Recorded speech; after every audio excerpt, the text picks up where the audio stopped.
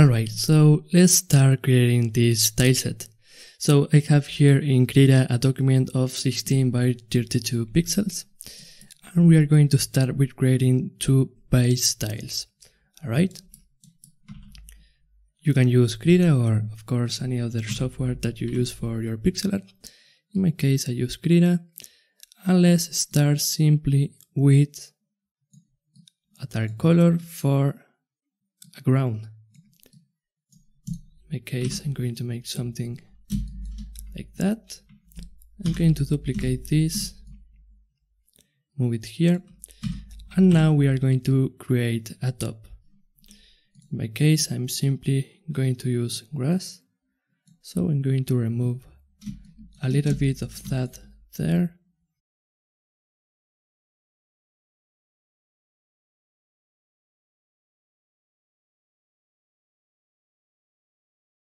If you want to support the channel, please consider getting one of my courses. With the link down below, you can get 2 premium months of Skillshare for free. This will give you full access to all classes on Skillshare, including mine.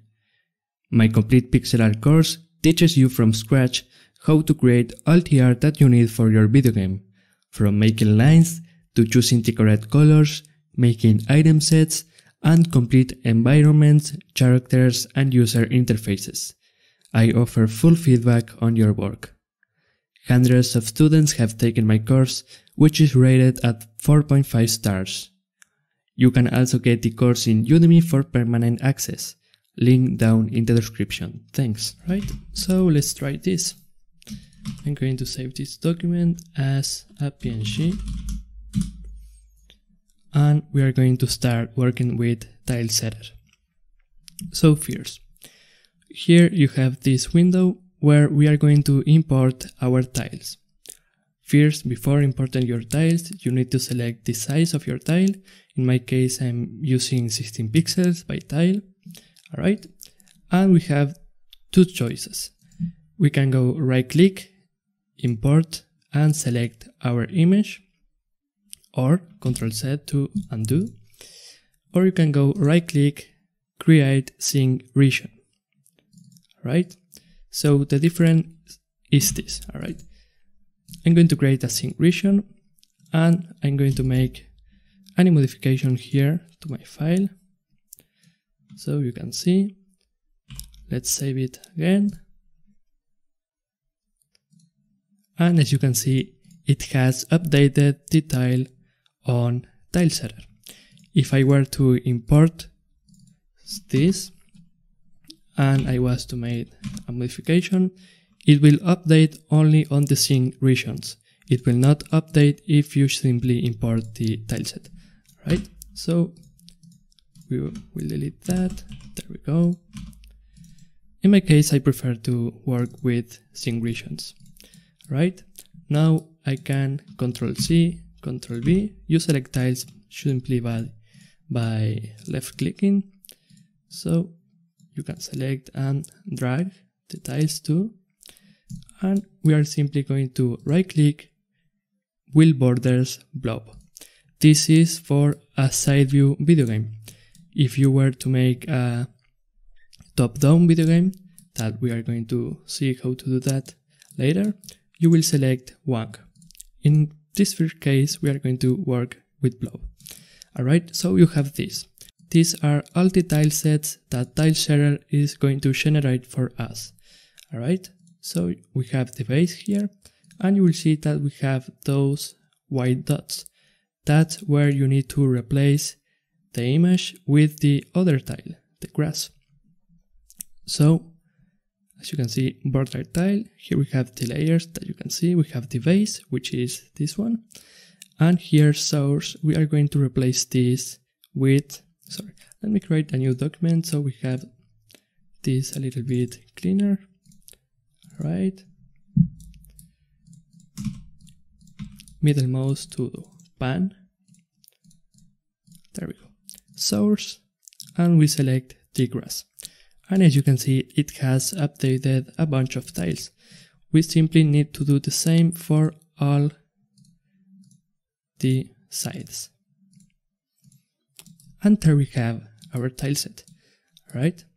Another thing that you can do is on this part here, you can test your tileset. So you can select any tile, you can select the pen tool, and you will start painting your tiles. But a lot better is to click the middle tile of our tileset. Here on tiling, we are going to select this bottom here, which is blow set, and we are going to select the tier tool. And now you simply paint, and it's going to auto-select the tile that you need. If you right click, you are going to erase. If you press Ctrl and you click any tile, you will select that tile to paint with it. Alright, so let's do some other stuff. I'm going to come here to my document and I'm going to resize the canvas. Right, I'm going to add some extra tiles and I am simply going to select my base, copy it, and I'm going to create a side. So for that I'm going to erase to have some rocks.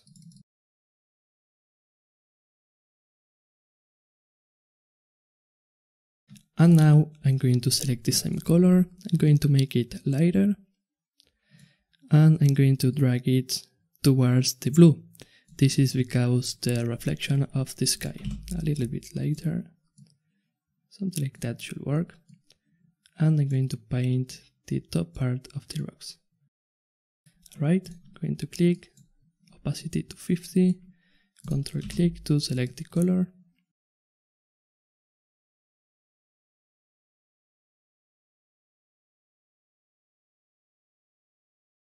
Let's try with this. Going to delete the background. Let's save. And here we have our tile.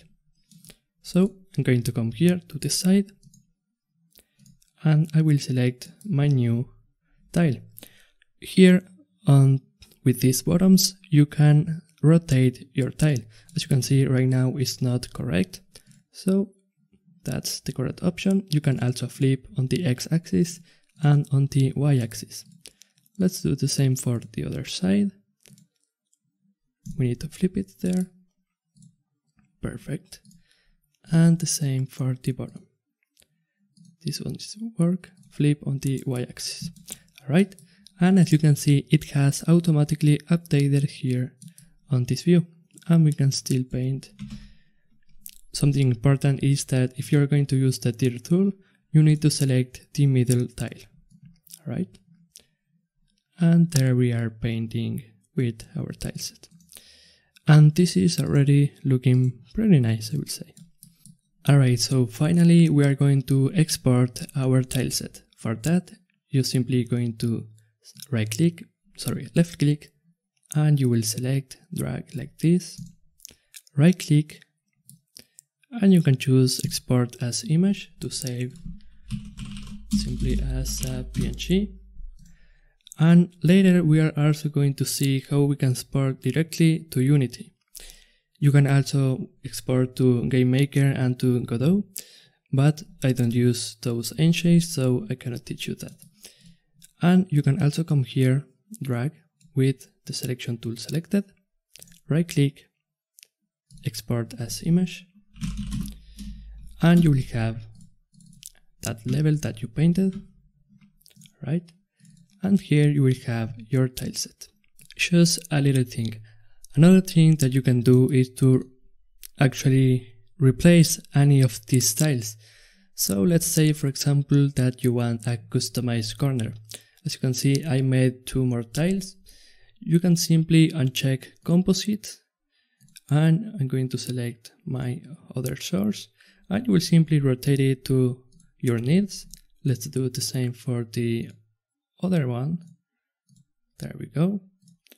And for the bottom. Alright, you can do the same for these corners. Alright, so as you can see, this looks maybe a little bit more interesting. Another stuff is this cutoff. Right, so let me change a color here so you can see exactly what this means. Alright, you will see that we have 2 pixels there. This is the cutoff. Let me show you this a little bit better if I can. Let me drag that. So we have a left cutoff and a down cutoff. If you are here, you will only have an up cutoff. This is basically, let me replace this so you can see it better. You see those pixels from the lines to the grid? That's an offset that the tile has, and that offset is this cutoff. So if I put this to 0, you will see that it reaches the top of the grid. Right? Let's put this to 4. And here, because I don't want those pixels, I can increase this to 10, for example, and it's gone. And perfect. I can replace this here. And that there. And there we have it. I'm going to export my tile again. And great. So yes, in the next video we are going to work in a top-down tile set. See you then.